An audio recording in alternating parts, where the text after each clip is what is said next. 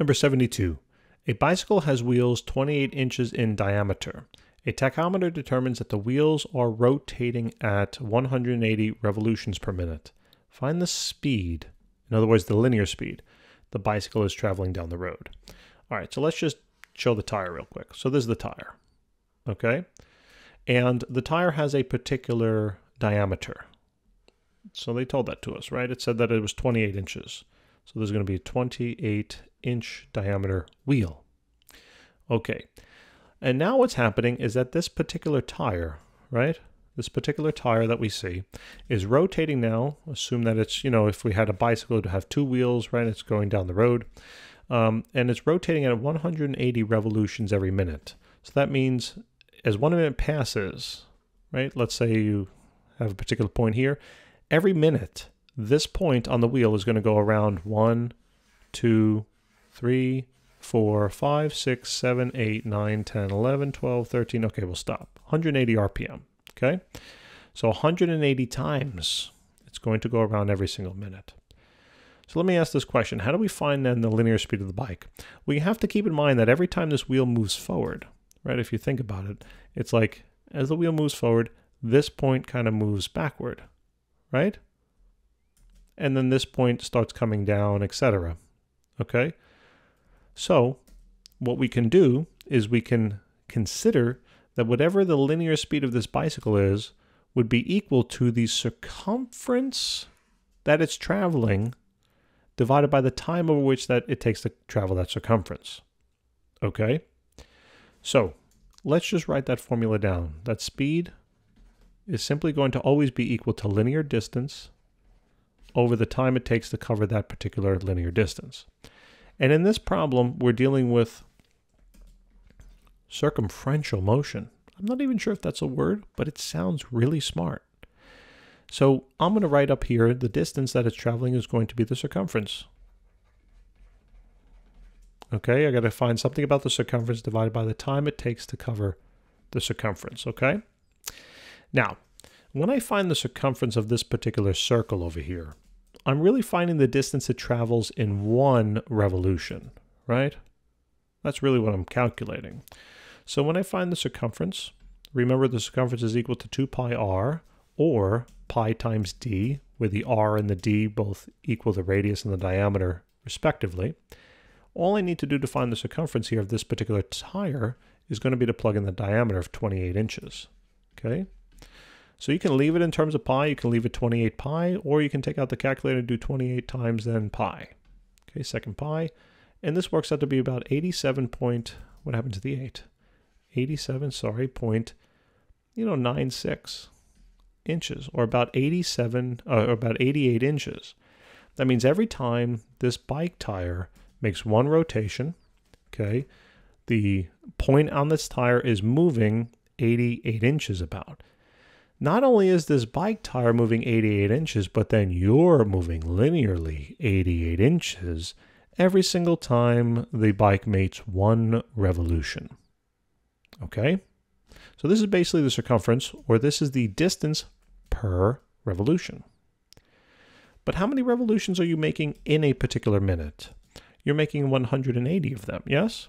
So if every single revolution is about 88 inches, then what I can do is I can take that number, about 88, and multiply it by then 180.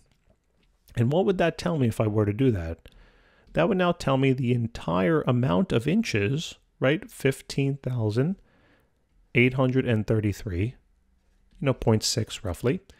Okay, inches. Now what I did in the calculator, took the answer I had before, the exact value, and I just multiplied it by 180, okay? So this would tell me the exact number. This is rounded here, but I mean in the calculator it's exact, okay? It would tell me the exact number of inches I'm traveling every single minute, right? This is it. This is the amount of inches traveled in a minute. Cool? Does that make sense? So what you want to do now is that's actually, that's basically your speed, okay? That's your speed now, right? Basically what I did, I actually calculated in a different way. I didn't even use the formula, but speed here, what I would have done, this is it. This is how many inches you're covering in a minute.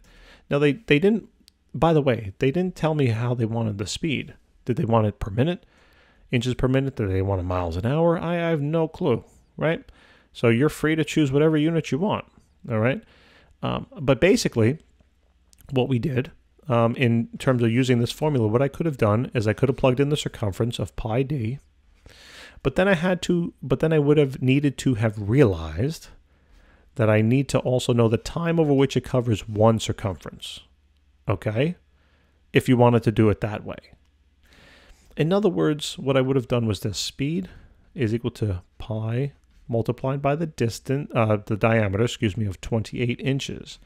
But then remember, this point is covering this one circumference once out of 180 times. Yes?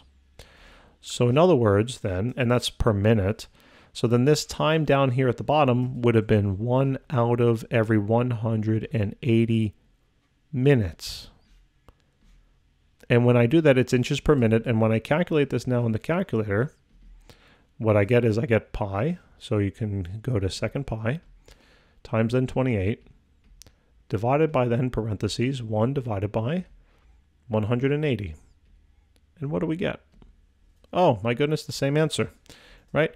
And as you can now clearly see that this speed now is going to be 15,833.6 inches per minute. And that's kind of what I meant over here. Now I didn't show the units that I think well over here. That's why you might say, well, wait a minute, now I'm really confused.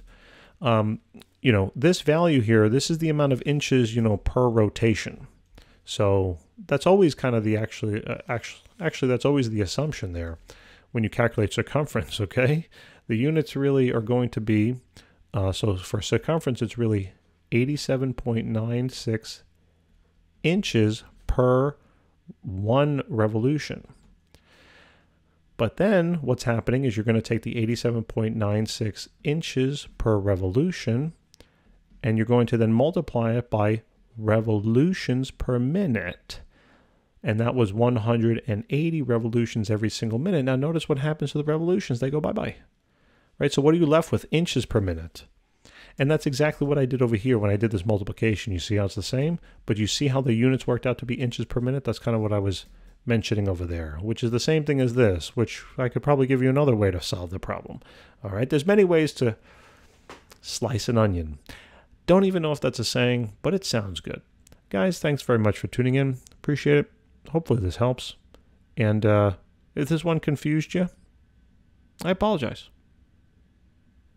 Take care.